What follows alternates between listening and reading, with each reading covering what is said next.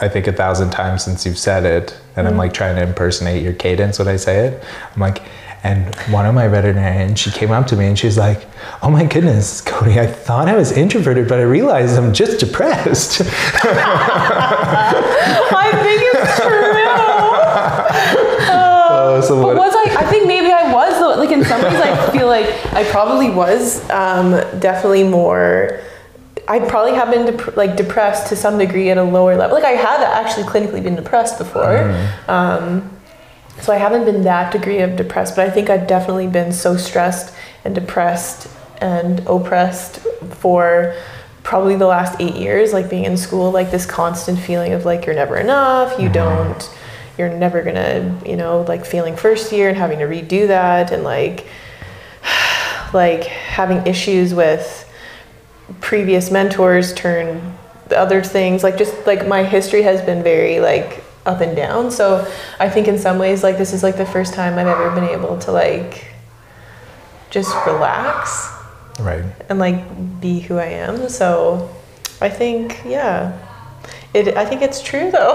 That's what's happened, is that like I've never, and even like my husband, like he came in to like just meet some people and stuff, like, oh, you know what he said when we left? He was like, wow, you are so lucky that you work with such nice people.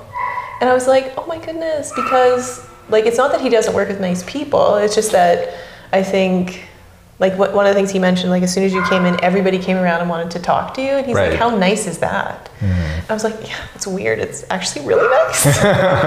Because like even in school, like you get into cliques, and like at work you like, especially like if you're like one of the only vets in the practice on a day of a really busy practice, like where I was before, you don't physically have time to like sit down and talk to anybody or like have any kind of conversation or banter, because it's all like rush, go, go, go. So I think, it's just very different. Like, and I would never just like go into a place I worked before and just like go to say hi to the people I worked with, like weird, you know? So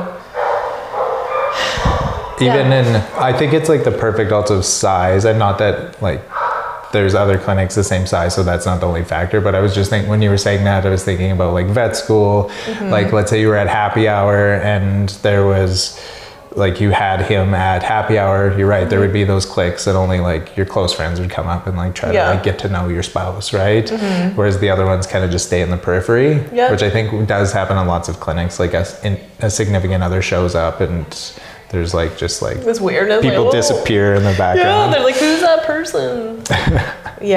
No, that, I mean, it does help that like, I guess we came in and like had to like do something, so I like forced to take him on a tour, but well, I just gave Kennedy's husband a tour this morning. That's like my jam. It is, I know where you shine. And tour guide, floor cleaner. Support. Locum veterinarian. Fill in if someone's not around. It's great. What? So that's the reason why I think we covered like why you left, but like there's a million clinics in the world, so why Fen, right? Yeah, I think Fen was more about, one, I think like the first interaction where you like sent me all of the videos of the pathology that you're doing and like what the lungs look like and like what Haemophilus. So that was back in vet school. Is that what it's called? Yeah. Haemophilus? Ooh. That's the old term. Histophilis. Histophilis somni. Ooh. Anyway. The old timers call it Haemophilus. Okay. Well, I remember like you had sent that, and then I think that sentiment kind of followed you whenever I talked to you or like watched anything, because I always envisioned this like very kind person who like genuinely cared about vet students. So I thought like, oh, you're opening a clinic, like why would you not want to work for somebody who is that caring? So, and I think that's the biggest thing that I really have figured out from like the multiple different variations of bosses that I've had, is that there's a huge difference between somebody who just wants to take care of you so that you make money versus somebody who like genuinely cares about you as a person. And I've had a couple of bosses that did genuinely care about me as a person, and those are people that you'll do anything for them, right? Because like if you really truly feel like you're cared for, there's a big difference in how you come to work in every aspect. Agreed. So that was the major reason, because you owned it, but because of the thoughts or the how you talked a lot about clinic culture. And I'll be honest, like there was a bit of me that was like, ooh, is this real?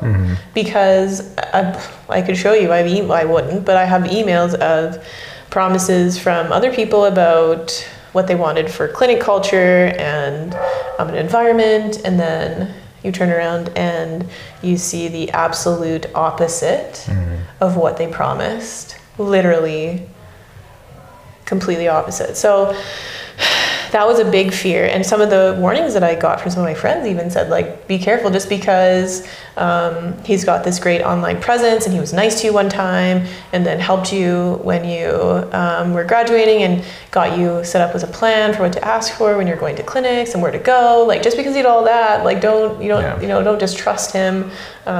Really, like, talk to other people. And I didn't actually talk to other people because I just kind of thought, like, I don't know, I just had like a gut feeling that it would be good. And if it wasn't, the other thing was like, if it isn't, like, oh well, I'm in Alberta, I'll just go somewhere else. And well, the TikTok I made, imagine if it's better. It's about Fen. Imagine if it turns out better than you could have ever imagined. And I think that that's kind of like been my motto for the last, like, probably, yeah, at least for the last year. Like, it could be so much better than you ever imagined, not worse. Right. So that kind of resonated too with me when I talked about, like, how do I quit? It's never going to be as bad as you think it is, right? And even if it is, I mean, this is not all things, but even if it is, it's going to be okay, right? Like, it's not...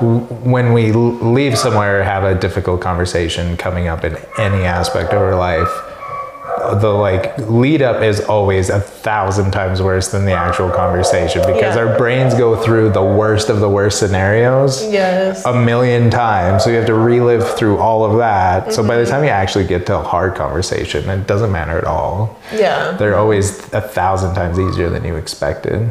Yeah, that's very true. Like, it sucks, but... No, it does. But that's more or less been like the thing that I've thought about, is like, what if it is better than anything you ever could have imagined? And it really is. Well, and that's why I love doing the working interviews, to give you an opportunity to see the whole thing in action. Because when there's like two people like doing an interview, you can fake anything, right? Like on both sides, you can just be like, yeah, or like I could have just said, our culture's great. Like, look how happy I am, right? But like, it's pretty hard to get 19 people to fake in a clinic environment for 3 hours. Yep, that's really true. 3, it was like 5 or 6. I don't know. I always come early and leave late, so I don't know what you want from me. So I came. They were like, "Yeah, come whatever time." I think I came at 9. And then the day you're like, "You can go." I'm like, oh, "Okay." So yeah, and I think that was a huge part of it too. Like the working interview. Like I'd never ever been on one before, so like the working interview, like being able to talk to other people that were in the clinic, and, like talking to Stacy was really nice. I really like, I don't know, like something about just like this small interactions, you got to see like a very small portion of like their personalities, and like there are things about every single person that I talked to that I was like, oh, I really like that, I really like that, I really like that. Like Jody, how she was so supportive in surgery. Stacy, how she was so calm and collected during dentistry that day. Cherish was like on her feet, like running around, and I remember thinking like, that's insane. Like she's just like everywhere all at the same time. And then when I started and we had the same birthday, I was like, oh, it's just like destiny. It was so funny. But yeah, she was like the first tech I worked with when I started. So that was kind of like, that was amazing. But there was just so many things about everybody. Like Bree was so much more personable than I could have ever imagined. FaceTiming you. Yes. Before you were an employee at Fen. Yeah, when I was in the shower, that was weird. Okay. Nobody actually did. Okay, today she FaceTimed me, and hi. What's up? Okay. I'm coming. I'll be right there. Okay. Can you TPR it? Did you hear me? Bree FaceTimed me this morning. Bree's not in today. Bree FaceTimed this morning me, and then I didn't answer. And then like 3 minutes later, I FaceTimed her, and I was like thinking that it was weird, so I was sure that she was in the bathroom. So then like 5 minutes later, she FaceTimed me back. So I ran from the treatment room to the bathroom and sat on the toilet with my pants on and answered the FaceTime from the toilet just Like, to this make is her how laugh. devoted I am. Right? Like just, oh man, just making her day. Last question. Last question. How do you like Calgary? How do you like Alberta? How do you like living in Calgary, Alberta? I love it. I went to Horseshoe Canyon on the weekend. I went to Banff on the weekend. I went to Canada. Wow, you went everywhere. Yeah. We went to Calgary. We shopped. We went to the Lowe's and we saw Nicole's husband, Jeffrey, whose name I couldn't remember at the time, but I remember it now.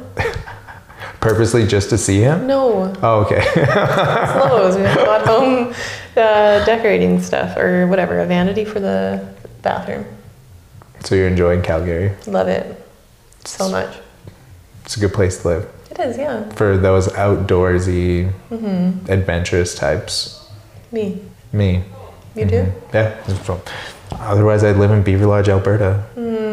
I love Calgary. It's great. Yeah, I love it too. It's really beautiful. The plains and the hoodoos and the mountains and the hoodoos. Yeah, isn't that what they call the thing in Drumheller? I call them hoo-hoos. They're hoodoos. You call them hoo-hoos? I heard it. No, hoodoos. Did you call them hoo-hoos? Okay, your appointment's here. Okay, gotta work. Until next time on episode 2 of the Cheryl and Cody podcast. It's episode Stay 2? tuned. Where's 1? This is basically like a mini podcast. Oh, stay tuned for episode 2. Is that what you said? Yeah, it's just a joke. Or it could be. It was 1. We'll talk about doo-doos and whoos.